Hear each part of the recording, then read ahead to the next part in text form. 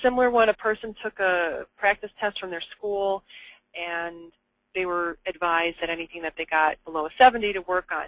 Now, 80,000 series, you got a 70, 90,000 a 70, anatomy 50.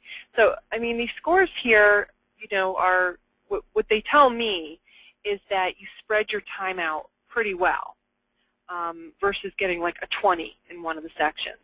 Now, anatomy and medical terminology were a little, oops, what'd I do? Are a little low. I went to the next slide. And that is common sometimes with people that take a coding course. They have not taken a medical terminology and anatomy course ahead, which the AAPC does recommend. I recommend.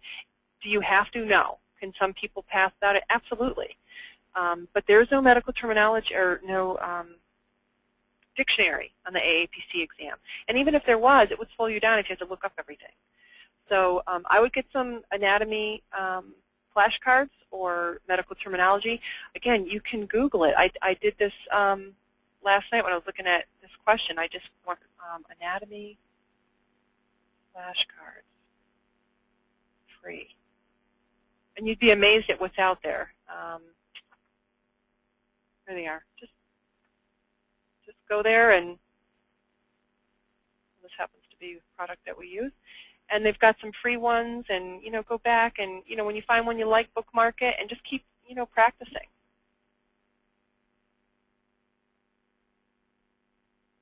As far as other areas, no, I wouldn't say one over the rest. I would work on your speed, and do practice tests. Practice, practice, practice.